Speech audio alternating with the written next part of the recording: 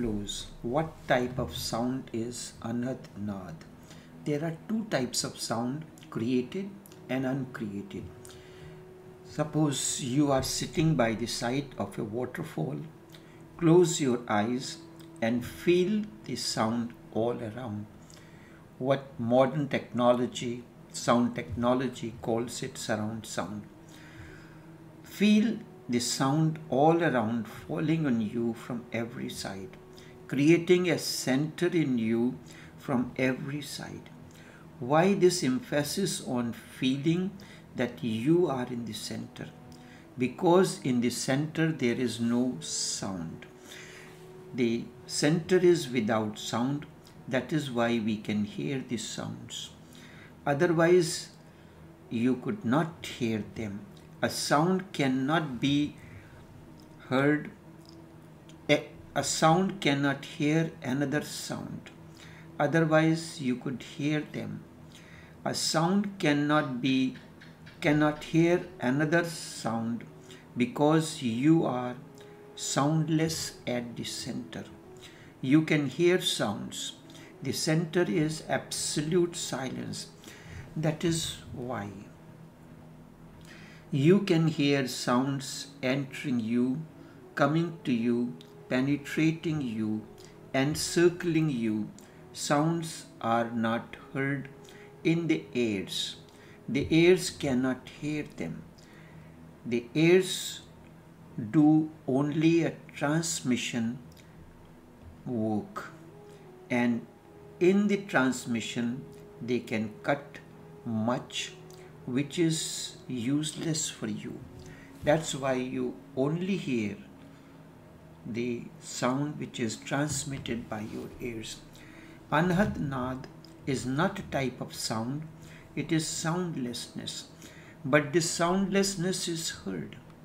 This sound, if we have to call it sound at all, it is uncreated.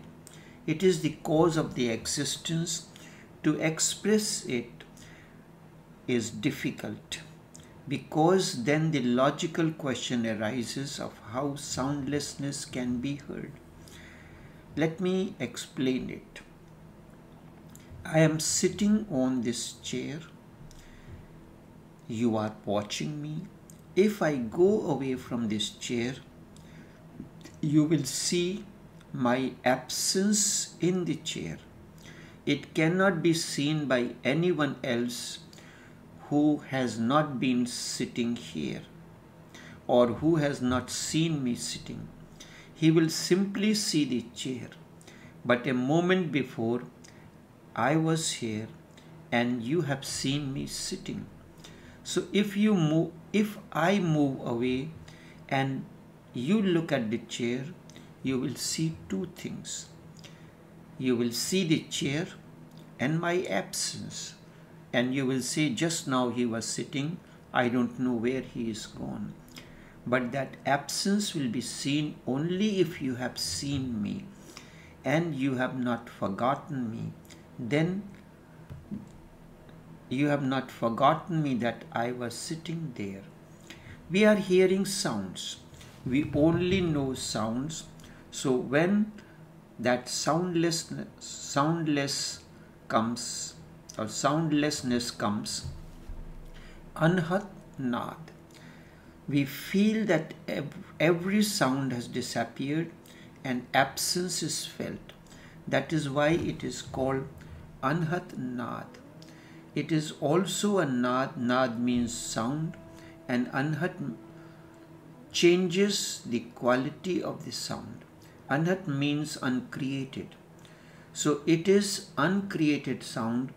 Ahat means sound. Low sound created by the movement of the footsteps. Sometimes from a distance you are hearing the footsteps as if somebody is coming. A sound that someone is coming. Every sound is a created sound. Whatsoever sound you have heard, they are all created. That which is created will disappear soon, will die. I can clap my hand a sound is created. It is created by friction of the hand. Water falls on the stone. Water strikes the stone, a sound is created. It was not there before and now it is no more. It was created and it had died. A created sound is known as Anahat, and the uncreated sound which you feel is uncreated or Anahat. In Sanatan Sanskriti, according to ex-Hindus, this word is very important. The sound that is always. Now science has proved that there is a constant sound that is permeating, prevailing in the cosmos.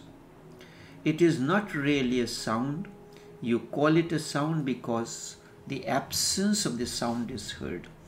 If you live by a railway station or near the airport and one day, suppose there is a strike or for whatever reason no trains pass or no planes land or fly, you will hear something no one can hear. You will hear the absence of the trains and the sound of flights coming and going and moving. We are accustomed to sounds. Every movement is filled with sound. Our heads are constantly filled by sounds. When your mind goes away, moves up or down, goes beyond or below, when you are not in the world of sounds, you can hear the absence. This absence is known as soundlessness, but we call it Anahat because it is heard, as we call it nad or sound. Because it is not really a sound, we call it Anahat or uncreated. The word uncreated sound is contradictory. Sound is created, but the uncreated contradicts. So all the deep experiences of life have to be expressed in contradictory terms. If you go and ask a Zen master like Eckhart or Jacob Boehm or Zen masters like Hui Hai or Huang Po or Bodhidharma or Nagarjuna or Vedanta and the Upanishads, everywhere you will find two contradictory terms. Whenever a deeper experience is talked about, Veda says he is and he is not. It is said about God, he is and he is not. We cannot find a more atheistic expression. He is and he is not. He is far away and he is near. He is far away and he is also near. Why such contradictory statements? The Upanishads say you cannot see him, but unless you see him, you have not seen anything. What type of language is this? Lao Tse says that truth cannot be said, and he is saying it in Tao Te Ching. This too is a saying. He says that truth cannot be said. If it is said, it cannot be true. And then he writes a book and says something about truth. It is contradictory.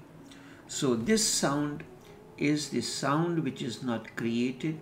It is in a way, the absence of sound that you have heard once and now it surrounds you. Enough for now.